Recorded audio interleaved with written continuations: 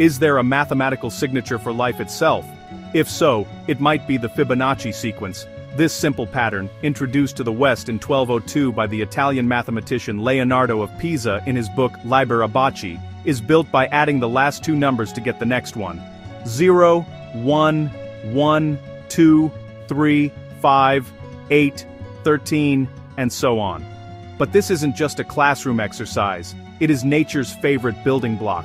You find it in the spiral of a nautilus shell, the branching of trees, the arrangement of seeds in a sunflower, and even the magnificent arms of spiral galaxies. This recurrence isn't magic, it's a universal code for optimal growth, packing, and efficiency under physical constraints. So, when the light pulses from 3I Atlas were analyzed, the discovery was chilling.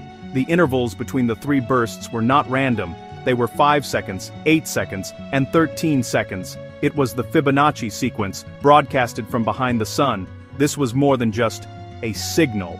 It was a message, written in a language that any intelligent species with a grasp of mathematics would instantly recognize as a hallmark of structure and intentional design. It suggested the sender understood that this pattern is one of the few constants that connects biology, physics, and pure mathematics across the cosmos.